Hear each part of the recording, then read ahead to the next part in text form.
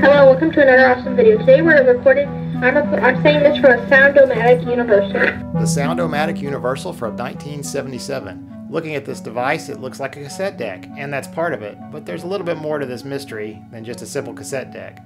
It's got the standard cassette deck looking stuff, but up there at the top, what are these other buttons? Restart, Pulse, Proj 1, Proj 2? And on top of the mysterious buttons and unusual connectors, this thing is built like a tank. It's got a very industrial feel to it, metal, well-constructed, 3-prong plug. It's obviously a cassette deck plus something else. What do you think it's for? For a movie projector or radio show or movie. Well, have you ever heard of PowerPoint? PowerPoint is boring. Well, this thing actually helps you create a PowerPoint-style audio-visual presentation. And the cassette portion, of course, handles the audio part of the presentation. But back in the days, before there were computers and laptops, this worked with something called a slide projector. So what's a slide projector? I happen to have one right here, which we're going to look at in a second. It's similar to a modern video projector, but instead of projecting a signal from your laptop, it projects slides. A lot of people used these slide projectors back in the 1970s to share their vacation photos. This particular type of projector uses a carousel of slides. It's a plastic tray that the light shines through your photos you get back from a film developer. But even if you're too young to remember slide projectors or seen one used in real life, you have probably seen them in a movie. If you think back to the beginning of Jurassic Park, you might remember the lunch where there's all these pictures with charts in the background.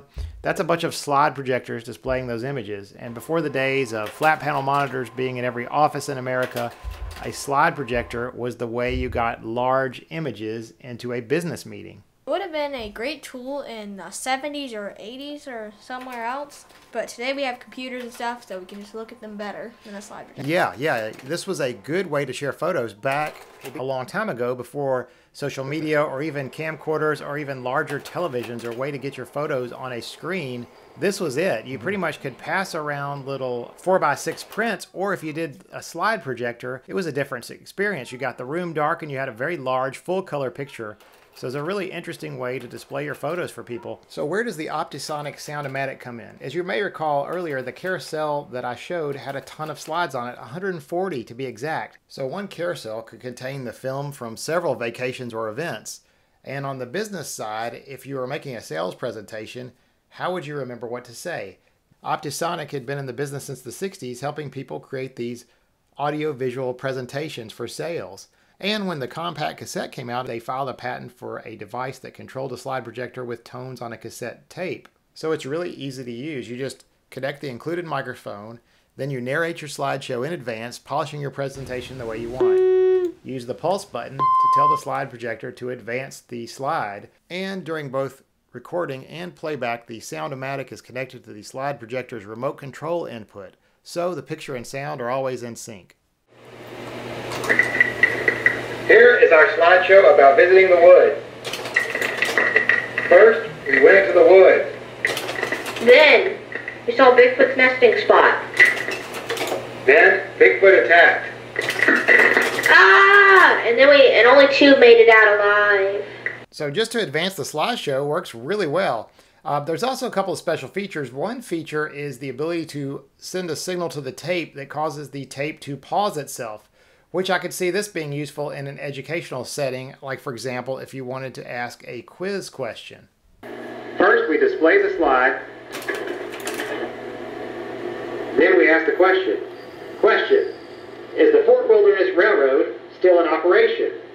Let's pause this presentation while you write down your answer.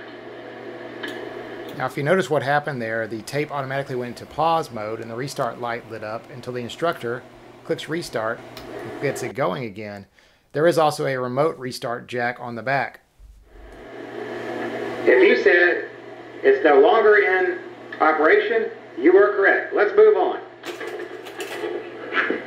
This is great for simple presentations and even quizzes, but what if you really wanted to wow your audience? You could use the other special feature, which is the ability to control not 1, but 2 slide projectors on the same cassette.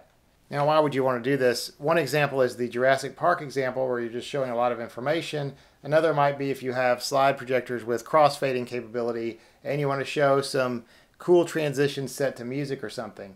So here I've got two Kodak slide projectors. The one on the left is the newer model from the early 80s. The one on the right is like late 60s, early 70s.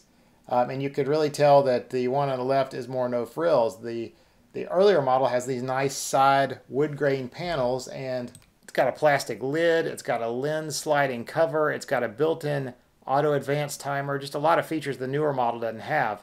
But unfortunately, it also has an advanced problem that these older models develop. A plastic part breaks off inside, and this is fairly well documented on the internet.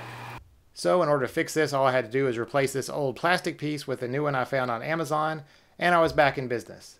Here's what a dual projector presentation might look like. Advanced projector 1.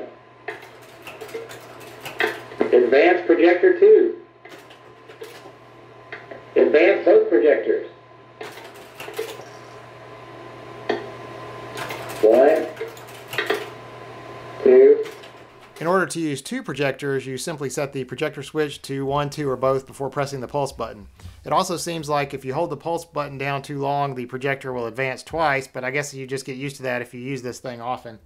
Anyway, I also tried using a cassette adapter and playing a tone sweep into it to see if I could trick it into advancing, but didn't quite find it. Might have had the volume or length off, but I'm sure I could find it if I tried hard enough. But overall, I thought this was a really cool device that brought together some household technologies in a new and interesting way. I'm barely old enough to remember slide projectors, but these little slide advancer presentation things must have enjoyed some period of popularity. This 1972 Popular Mechanics article shows that there were a bunch of different methods people used to sync up with their slide projectors, including foil on reel-to-reel and built-in tapes and stuff like this.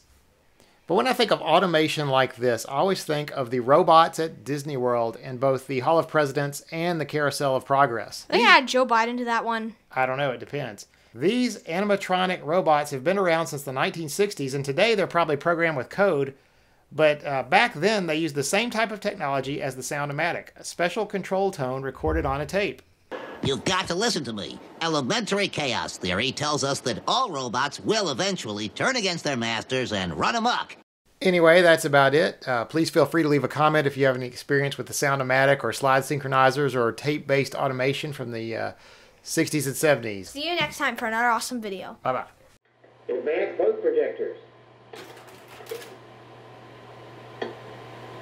1, 2.